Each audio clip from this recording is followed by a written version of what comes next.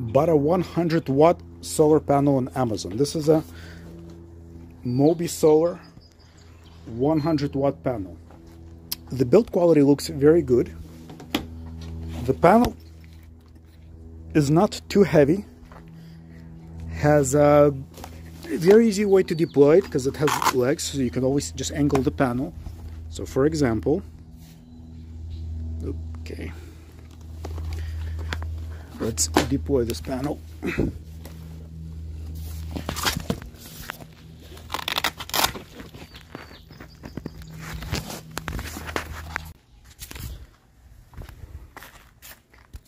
The panel has all the ports that you would possibly need. It has a USB 2 port. I'm guessing that's a 2 amp 5 volts. It has a quick charge 3 port. It has a power delivery port that is up to 100 watts. And a DC out that's up to 100 watts. And an XT60 connector, I guess, to charge batteries or connect it to various other things. So I don't have a device that can take 100 watts to test. I can have only a battery pack that takes 60 watts, and I'm gonna connect it and we'll see what the panel puts into it. Again, the maximum of this battery pack is 60 watts, so even though the panel probably does have 100 watts, chances are this battery pack will only go up to 60. Okay, let's get this thing connected. Let's see if we can see the screen of the battery pack.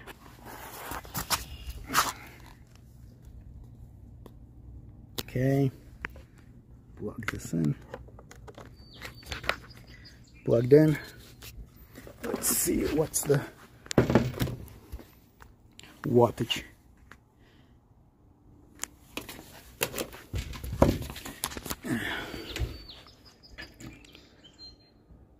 So we're getting 50 watts. And that's probably the maximum that this battery pack can take, because when I connected it via power delivery, it was able to take 54 watts from 100 watt power delivery power supply. So this is likely the very maximum my battery pack can take. I don't have anything else that's more powerful to see if the panel can really do 100 watts, but it's maxing out all my devices. Okay, I'm also going to try charging my Dell tablet that takes power delivery and needs a 60 watt power supply. And we'll see if it charges this thing. Okay. Plug in the power delivery cable. And I'm going to connect it to the solar panel's power delivery port, and I will see if this has charge. It takes charge.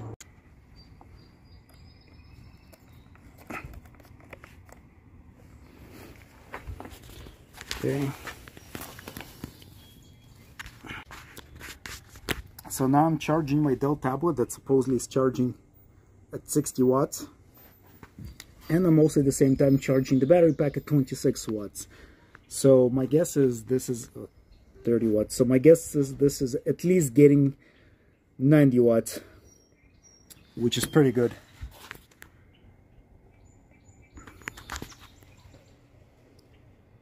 So yeah, overall, good solar panel. Well designed, well built. Can charge your devices. Can charge a laptop and a battery pack at the same time.